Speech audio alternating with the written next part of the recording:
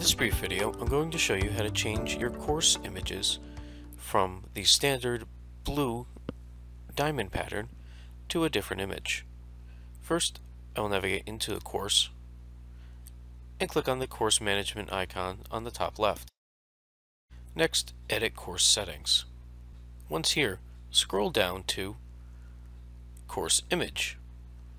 If there is nothing in this box, it will be shown as such. You can either click the arrow and use the upload a file option, select choose file, click once, and open to have your file uploaded after clicking upload this file.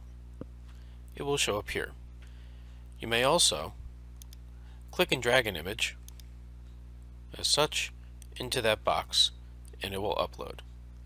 If you receive this error, it means that you have to delete the existing image before adding another one. This will not interact with the blue diamond pattern, as that is not set as an image in your course, it is set elsewhere in the system. But clicking and dragging and letting go in the box will allow that image to be added. Save and display at the bottom.